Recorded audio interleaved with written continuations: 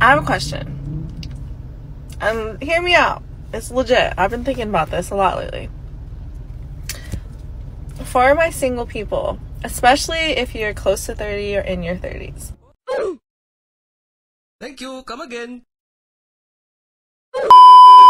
Life's great, right? Like, it's so peaceful. I mean, if you're doing it right, life's good. It's peaceful, no problems. You do whatever you want. Like, it's amazing over here. So how, like, when do you get a partner? Like, when does marriage come into play? Subscribe now. Because if you're doing good and you're peaceful and life's good, why would you let somebody else in? So how do you get married? Is it just like somebody great comes along and then you're like, you know what?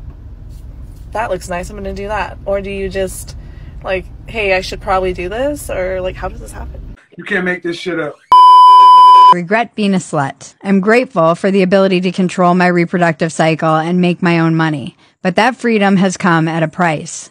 The dark side of the sexual revolution is that even though it liberated women, unyoking sex from the consequences has primarily benefited men. But if I'm honest with myself, of the dozens of men I've been with, at least the ones I remember, I can only think of a handful I don't regret.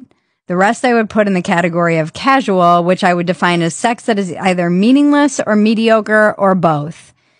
If I get really honest with myself, I'd say most of these usually drunken encounters left me feeling empty and demoralized and worthless. I wouldn't have said that at the time, though.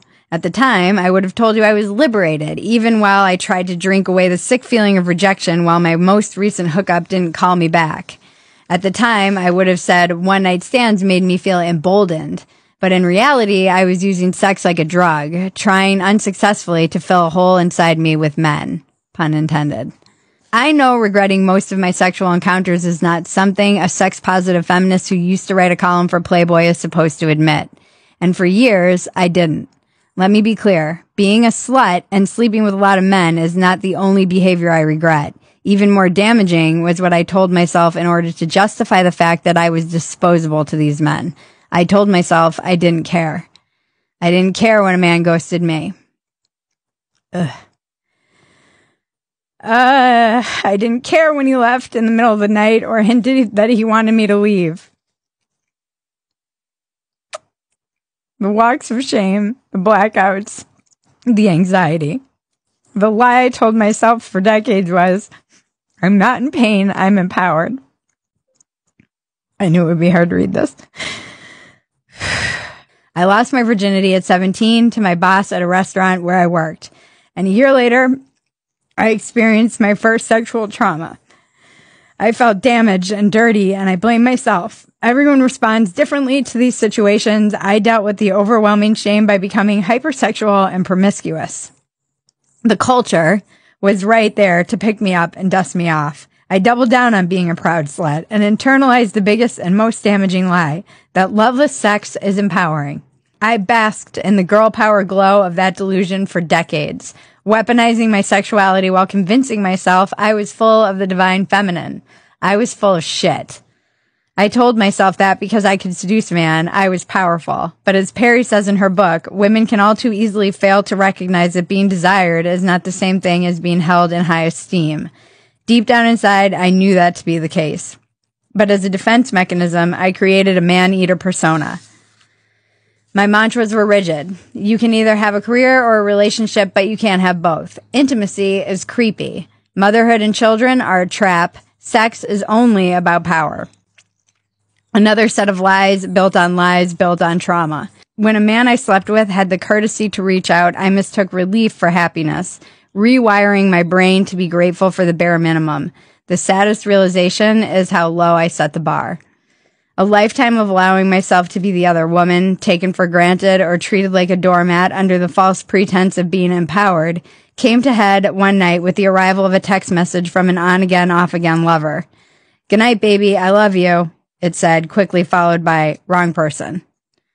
Rock bottom doesn't always look like losing everything or ending up in jail.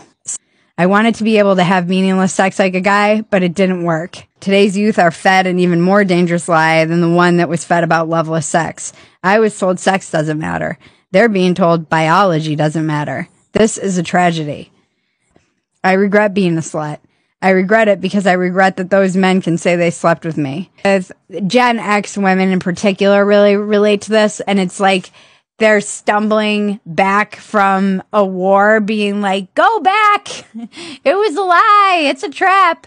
It just seems like women who have been sold this kind of millennials too, in particular, the like people who grew up with Sex in the City and this idea that we can just have sex with men consequence free and that it doesn't somehow damage our soul. A lot of women have said that they identify with this. The problem with so much of this stuff is that you keep doing damage to yourself. At least I did. In my attempt to keep proving to myself that sex was empowering, that I could have sex like a man, I kept damaging myself, damaging my spirit and soul in ways that I didn't really fully comprehend at the time. I was too young and I was too high or drunk in many instances. And you can see when I read the piece, it's still painful because I wish I knew better. And I guess part of the reason that I wrote this piece is for my daughter. I want her to know better. And for all the young women out there, you don't have to play that game. If you feel in your heart, like, I don't think I can have sex with someone and not get attached, and I don't know the person, and I feel like it's very intimate. You're right. That's true. Women.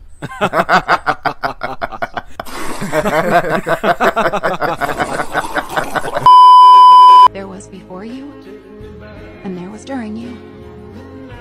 For some reason, I never thought there would be an after you.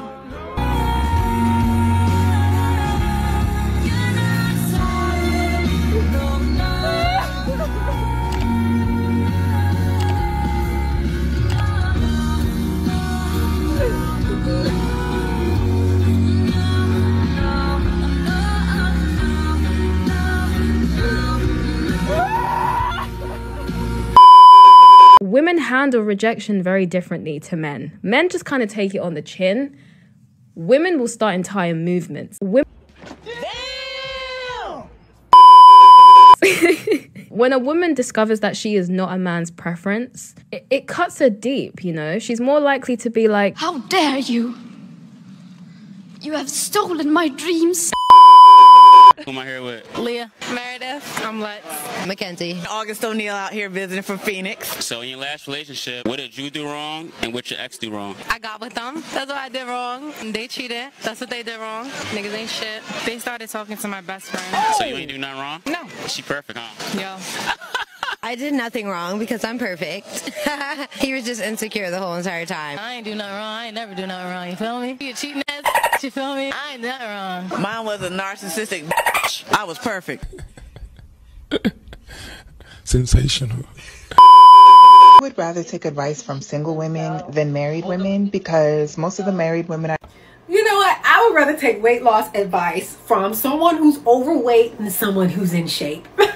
See how much sense that does not make? That's why you're single. Well, let's be nice. Let's be nice. We don't have to go there. I mean, you're not wrong.